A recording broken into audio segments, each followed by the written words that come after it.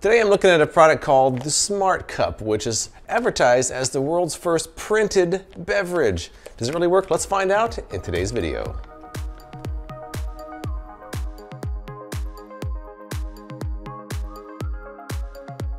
Now, my friend Jaden first told me about this product on a Facebook post. It has a couple 100,000 views. And like I said, it's supposed to be the world's first printed beverage. So I ordered this pack of 10 9-ounce cups off Amazon for 20 bucks, so $2 a piece. I haven't opened it up yet. I picked the tropical punch flavor, which was the most popular on Amazon, so I figured that was probably the best chance of having one I like. It's kind of marketed as an energy drink, so I guess for $2 a piece, it really isn't that bad. It's not one of those all-natural things. There's definitely a lot of ingredients that goes into it.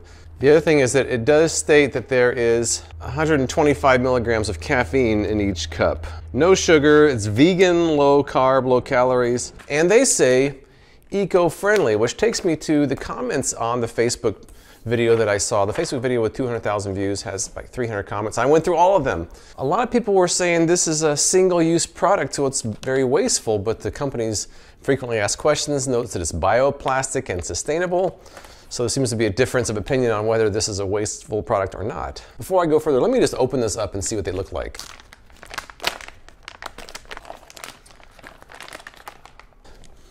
Interesting smell.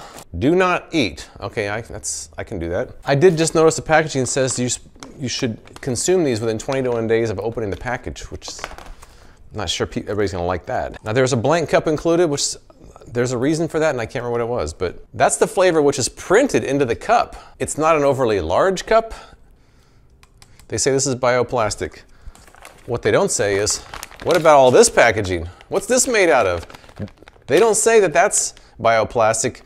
I actually sent an email to the company asking about that, and they haven't responded yet. But I'll let you know if they do respond. Now they state that our cups are made of eco-friendly bioplastic because bioplastic is derived from a renewable resource. Plants, our cups are sustainable. Plus, Smart Cups reduces the carbon footprint created by the added energy cost of transporting canned and bottled liquids. So they're trying to promote this as an environmentally friendly solution, even though it's a one-use cup. That's pretty bold. A few people asked how this is any better than just a powdered energy drink that you add to a bottle. That's a good question. Others asked why you can't just print these as tablets you can add to a water bottle without having a single-use cup. That's another good question too. I don't have the answer to that. Someone in the comments said it's a good idea for kids or for parties as opposed to a large container that kids can spill. But others pointed out that there's 125 milligrams of caffeine in here, so maybe it's not a good idea for kids. Other people thought it was a great idea and they were excited about the prospects. So opinions are all over the place on this thing. I'll reserve judgment until I try the actual drink itself. The instructions say just add water and it stirs itself. I don't know how it does that. Normally I would just go over to my fridge and fill it up there, but since I'm trying to show you on camera, I'm gonna pour it from a cup. Here we go. It's a little bit like one of those Alka-Seltzers where you can see the bubbles come up from the bottom. Interesting. Well, I'm just gonna let this sit here for a minute until it's totally dissolved. It's not dissolved yet. I don't see anything in the bottom anymore. Oh yeah, I do. It's been 2 minutes and it's still dissolving. I can still see those tablets, if you want to call them tablets. They're not quite tablets, but that's, for lack of a better word, I'm gonna call them flavor tablets. They're almost done. I'm just gonna wait and try this when it's done. All right, total time is 3 minutes. I've got high hopes for you Smart Cups, so you better come through.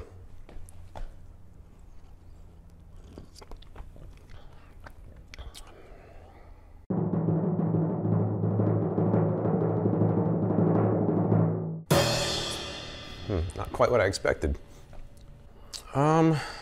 It's a little bit blander than I expected. It almost has like a barely sweetened Gatorade taste to it.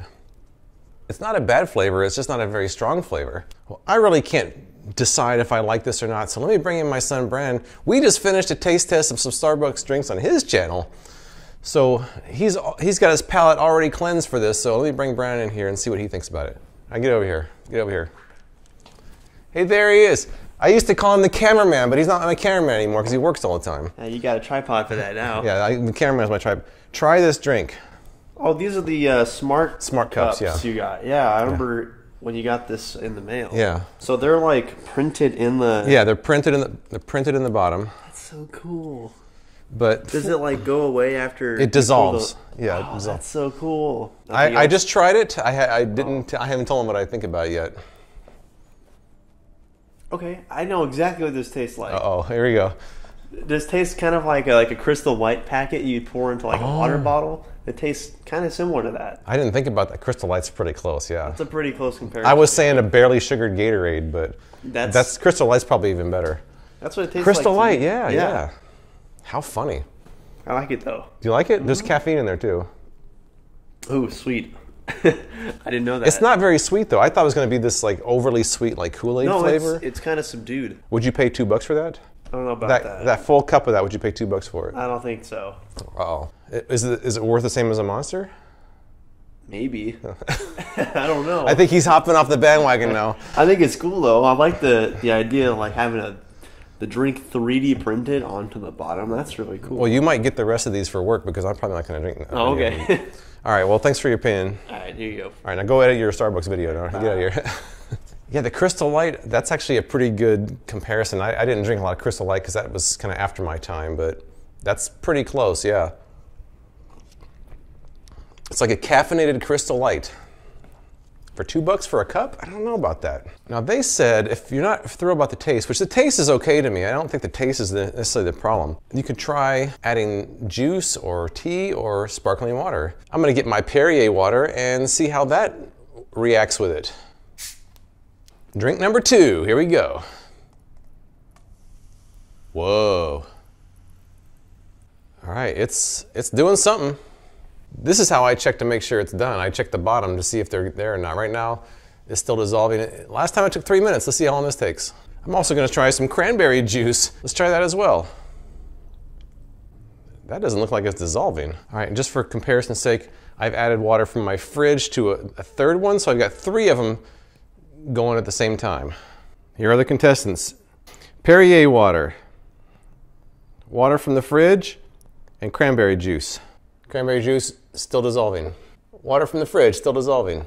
Perrier water, done. Let's try this out. Taste test number 2 for the Perrier water. It should taste the same with some bubbles in it. Let's see.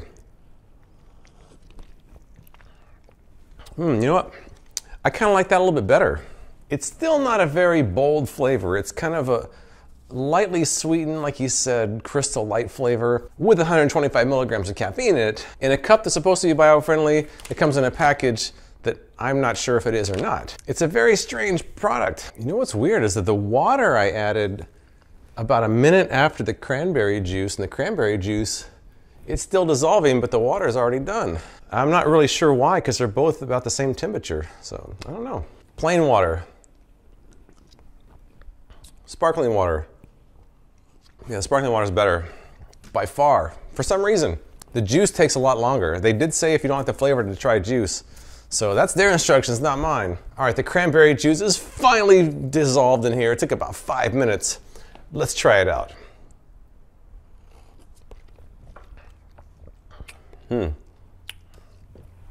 All I taste is cranberry juice.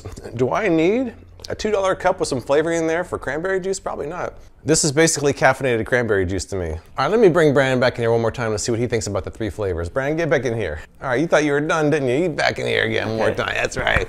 It's very important. We're trying smart cups here. Yeah. Okay. All right, you had the regular water. Try the regular water one more time. All right.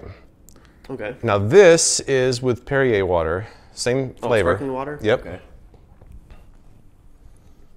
Okay. And this is cranberry juice. I want to see if he has the same conclusion that I do. I already got it. All right. What do you think? Go. Cranberry juice is the best. Tap water is second. Sparkling water is third. Oh, wow. That's completely different than I thought. Really? Yeah. I think sparkling water is the best. I think the cranberry juice was good, but all I taste is cranberry juice. Like, I don't need a cup for that cranberry juice flavor. Did you even taste the other flavor in there? No, I did. Did you? Yeah, Okay. I tasted both in there. Okay, well, difference of opinion, I guess. That just shows that this is going to be one of those things that there's no consensus to, I think. All right, thanks. All right. Get out of here again. All right, I've got to come to some sort of a conclusion on the smart cups. I think that technology-wise, it's pretty impressive that you can print a flavor into a cup. Very cool. I think that even though it's bioplastic, the concerns about it being a single-use product are valid. I think the people that say that you could just print these as tablets and drop them in any cup have a valid point, but then there's already products like that. So this wouldn't be so high tech if that were the case. That's probably why they have to do that. I think taste-wise, it was all right. When you add other drinks to it, it masks the otherwise somewhat weak flavor. It is caffeinated, so probably not a good idea for kids. So I think some people are gonna really like the idea and some people won't. I'm glad I tried it. It's something that I think a lot of people would probably want to try at least once. I'm not sure if I'll buy these again though. What do you think about a product like this? Is it bad environmentally, or is it actually sustainable like they say it is? Is $2 too much for something like that, or is it on par with other energy drinks? What do you guys think? Please follow my social profiles for progress pictures videos as I go, and please subscribe for more product reviews from me, James White, with Freakin' Reviews.